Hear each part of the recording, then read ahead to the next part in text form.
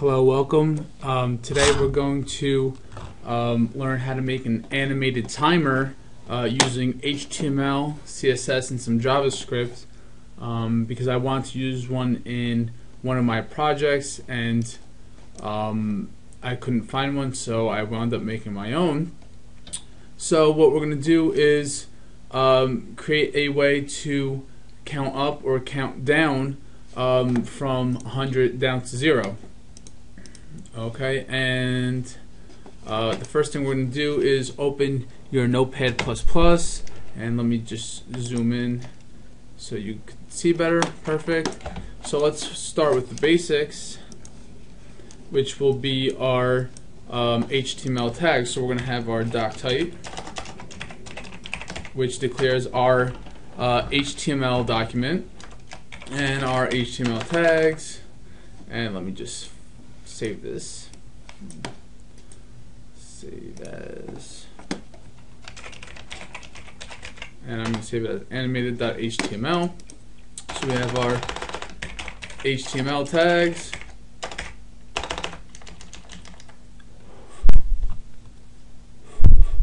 Okay.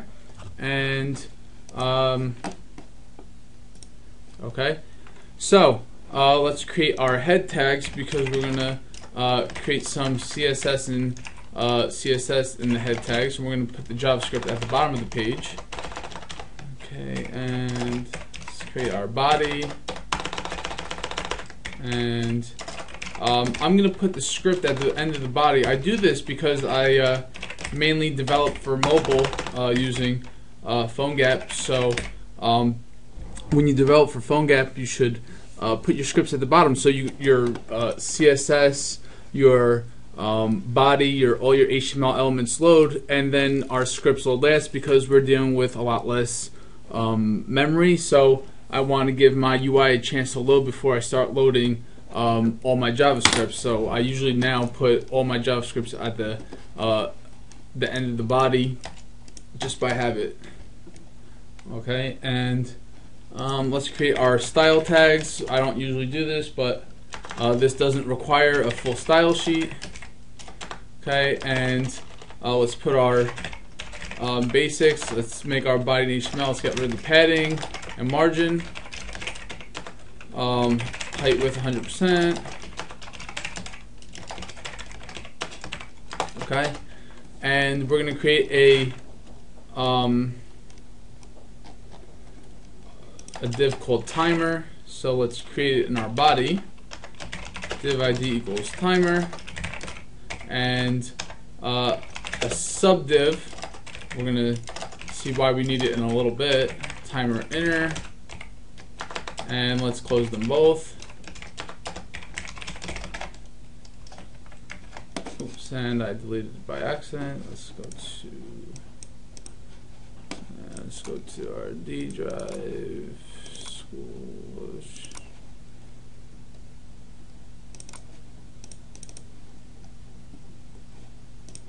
And let's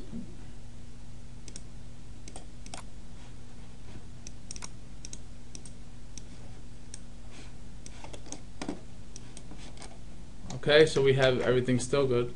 Okay, so once we have that, we're gonna go ahead and create a style for our timer. Let's timer.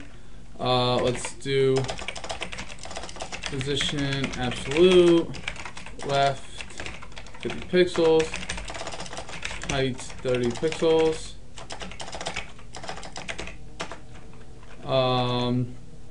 And we're going to do overflow hidden, and I'll show you why in a little bit. And timer inner, position absolute.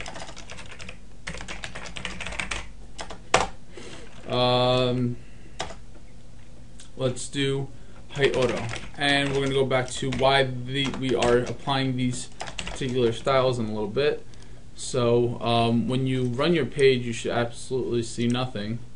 Let's open this with Chrome.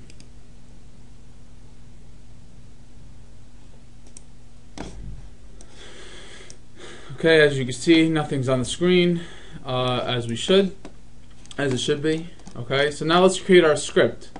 Okay, let's create a script called set timer. So let's go to our bottom in our script tag. Okay, so we have function set timer. Now this is the function name that we're going to use to append some HTML to that timer div dynamically, and create our transition in a few. So let's first create a variable for our appending div, which is going to be our timer inner. So var t equals document.get element by ID timer inner. So what this does is says, hey, my variable t is now this element. So we could do things with this element. We could either change its CSS or hide it, show it, animate it, append HTML to it, get all its properties, set its properties, etc. So now this is the timer inner object. Oh, and let me just change that. Perfect. Okay, so what we're going to do is append some HTML on it. So let's create a loop, a for loop. So for variable I equals 0, I is less than 100, I plus plus. Okay, so what this is saying is our variable I equals 0, while I is less than 100, keep incrementing this up. So the I plus plus just keeps incrementing from 0, 1, 2, 3, 4, 5, and we'll keep going to 100, and then it'll stop. Okay, so until I equals 100, we're going to do something. We're going to keep looping, so we're going to actually want to insert some numbers. So T, that's our timer inner, insert adjacent HTML, which is a JavaScript function to insert HTML. So before end, which is it will go sequentially in order from 0 to 100, and we're going to do after end, which is 100 down to 0, or 0 to 99. Okay, so before end, now we have span class. We're going to create a span with a class, and let's call it number holder. Okay, and we are now going to need a variable. So plus I plus, and we will go back to that in a second, and span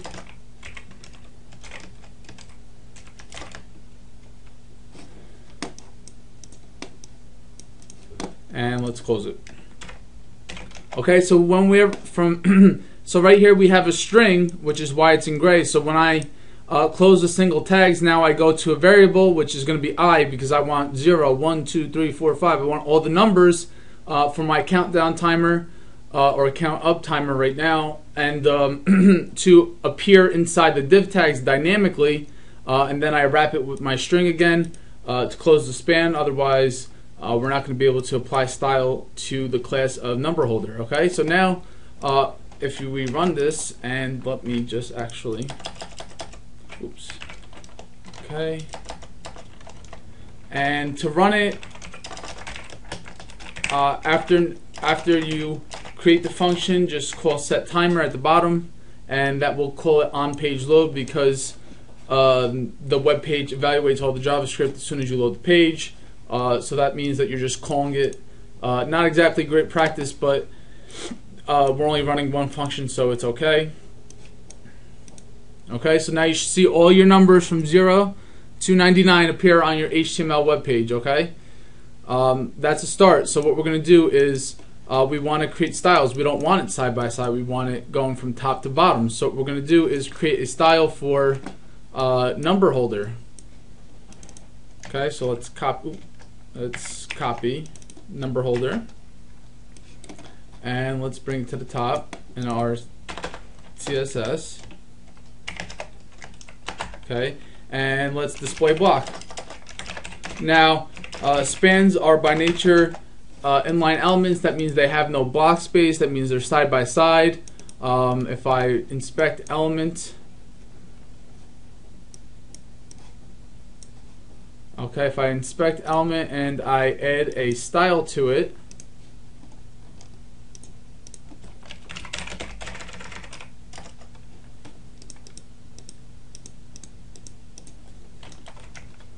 and I add a width of 1,000 pixels, it doesn't matter. It cannot take a width parameter because it is a inline element. Now, if I said display inline dash block, it will have that width because it is now inline, which means it will appear side by side, but it will also have its own block space, meaning that it could take a width parameter and a height parameter as well. Okay, so by default they're span. There are inline elements, so we're going to create them as blocks, and let's see what we have. So so now it will have its own block space and it'll create a line break. Okay.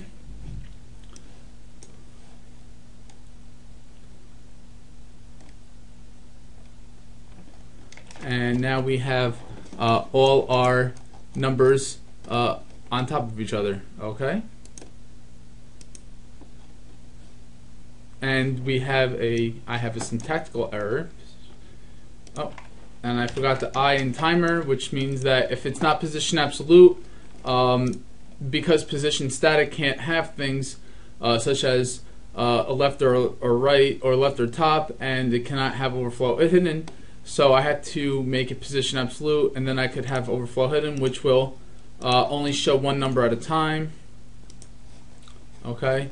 Right now it shows nothing, but let's see. We have okay, and we just have to add a width of 20 pixels, and let's make this 25 pixels of height, and let's give our number holders a font size of 25 pixels. Okay, and now we should see just our 0 appear. So technically the numbers are going all the way down, but we can't see them because our timer is now hiding them or giving the appearance that they don't even exist. Okay. Okay, so the next thing we're going to do is let's go back to our Notepad++. So now that we have the information in our div, it's time to do something with it. Okay, so what we're going to do is we're going to create a class because we're going to want to animate it. So we're going to create a class to add that is going to have our animation name in it. So let's make a class called translate, and we are going to add some parameters. So we're going to have WebKit animation name special, WebKit animation duration, and I'm going to make it 100 seconds because we have 100 numbers. You can also do this with JavaScript. This is just the very basics of what we can do. WebKit animation timing function, and I'm going to set it to linear, but you could set it to ease in, ease out, Bezier cube. There are a couple. Okay, and that's it. So now we have our transition class. So it's looking for a animation name, but we didn't create a keyframe animation or a CSS function to perform our translation. So we had to create one. So let's create a function called special. So at WebKit keyframes special. So now we have our CSS animation function. Okay, so within our function we have a few parameters. We have our steps. So we're going to create steps. At 0%, we want our div or element to be at one point in the animation, and at 100%, we want it to end somewhere else. If you have more steps, the down point is if the math is not correct, the animation becomes choppy, because say you want have 50% of the animation done at 30%, then it has to speed up to get to 100% by the end of 100%. So just for this example, we're going to use 0 and 100%. Okay, and we are going to animate some properties. So we're going to animate WebKit transform translate 3D. Now, Translate 3D gets hardware acceleration in iPhone and Android. Even though Android is kind of shaky on keyframe animations and CSS, it's better. So at the beginning of our animation, we want our translation point to be at 0%, and WebKit transform translate 3D 0 minus 100% 0. Okay, so our first parameter is our x-axis. That means from left to right. We don't want it to move left to right. We only want it to move up and down. On its y-axis is why we're translating from 0% y to negative 100, because if I went 100, it goes down, and we want to go up to show the numbers going upwards. Okay? And this is our z-axis, which is for 3D translations, but we don't need that for now. Okay? The only one thing I'm going to add is WebKit transform. Now let's add it here. I'm going to add our ending value here. So what happens is, if I don't, once this keyframe animation is done, it will reset back to 0. So in order to keep the position, or have a position that I want as a final ending point, I'm going to put the final translation point in my new class. Okay, so when I run it, it will start at 0, it will go to 100, and it will stay at negative 100%. If I put negative 10, it will bounce back to negative 10%, but we don't want that. We want it to stay all the way at the top.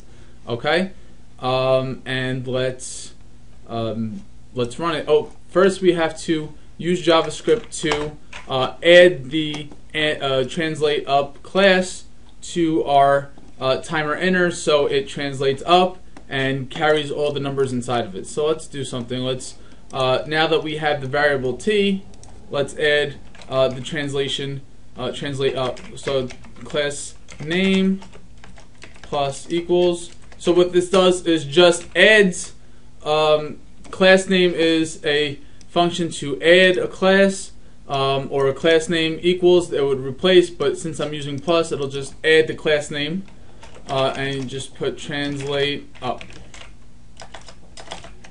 Okay, so let's run it.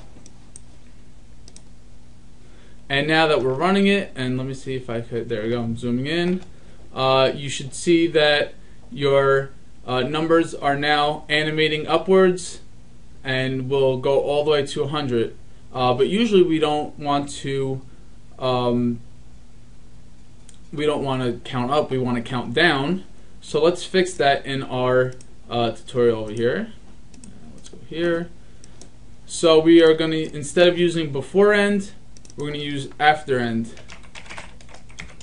which will make our numbers start at 99 and then, and hold on one second. Okay. Okay, so to fix that, we are gonna change something. So we're gonna go to our loop, and we're gonna say I equals 100. While I is greater than 0, let's decrement I, which will keep subtracting. So it will start at 100, go all the way down to 1. Okay, and insert adjacent HTML before end, and let's run our script, and we'll get this. Okay, and obviously I need to make our timer a little bigger in width, so let's make it 50. Okay, and you should see that we have our timer that is now going from 100 down to 0. Okay, and you can play with the values, the color, the animations. You can add a stop and start button, but this is the basis of how to create a animated timer using HTML, CSS, and JavaScript.